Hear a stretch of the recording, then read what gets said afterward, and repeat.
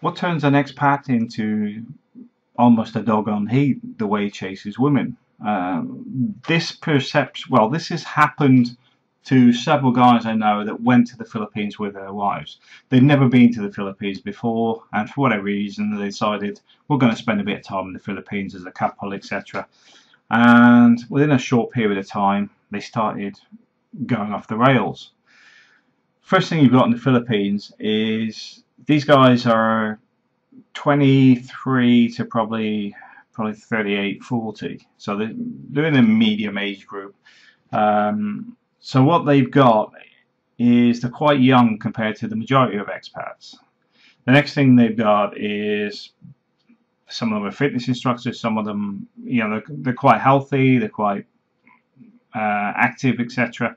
So they're in good health. The local community see these young males that are presumed to be rich because they are in Asia and they're white, etc.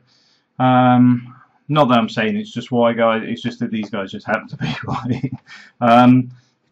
But the whole perception is of wealth, and obviously they've got youth on their side, so they get a lot of attraction from the local women.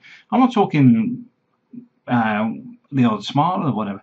They've got women actually approaching them. I mean, I've had it myself, and my friend James has had it, where he'll be sat having a cup of tea at the restaurant his wife used to work at, and the women in there will actually go and shoo women away from bothering him. That happens a lot in the Philippines. I've had it in the mall, walking along, somebody's come along and started. I'm like, I'm just waiting for my wife, just leave me alone.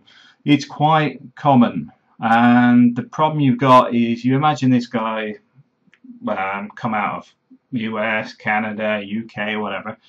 The Western women are often the other way around. They're quite aggressive in negativity, let's put it this way. They're not normally that forward once they hit that sort of age group. They seem a bit more, I don't know. It's one of the puzzling things of the West at the moment. So when they get to the Philippines, they're getting probably one or two women a day hitting on them, and it's something they're not used to. But not only is it something they're not used to, if you're not 100% committed to your marriage, or thinking, you know what, I'm in paradise here, I could, have the playboy lifestyle, then this is where things can badly go wrong. And I brought it up today relating to another thread about relationships, regarding a guy that was womanizing, and there was a conversation basically going, well, hang on a minute, but what it takes two people in a relationship. The guy goes to bars, picks up girls, etc. He's not a good guy, but he's whinging because his wife took him for the house and emptied the bank account. I have no sympathy for the guy whatsoever, because she committed to the marriage. She was doing everything that she was expected to do. The guy actually openly admitted that he says, I can't help it, I love girls. And it's like, well, I don't even want to talk to you. You're an idiot. It's as simple as that. You don't engage in a marriage and then turn around and complain that your wife isn't putting up with your womanizing and going out partying all the time.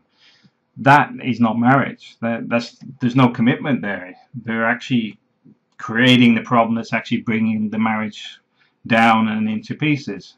But anyway, I just thought it would give you a bit of a perspective that Western guys go off the rails sometimes purely because of the amount of women that will actually approach you. I mean, it's very blatant in the Philippines.